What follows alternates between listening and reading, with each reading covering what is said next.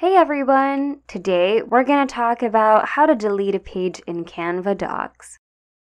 Well, unlike other software such as Microsoft or Google Docs, the pages, page in Canva Doc seems to be infinite. It just keeps going without any page breaks. I'm not sure if they're going to keep it this way since it's still in beta mode, or maybe they'll add a feature in which you can add a page break according to your preference, but anyway.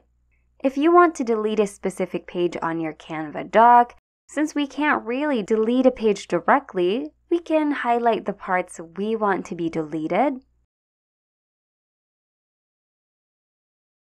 and press delete on your keyboard.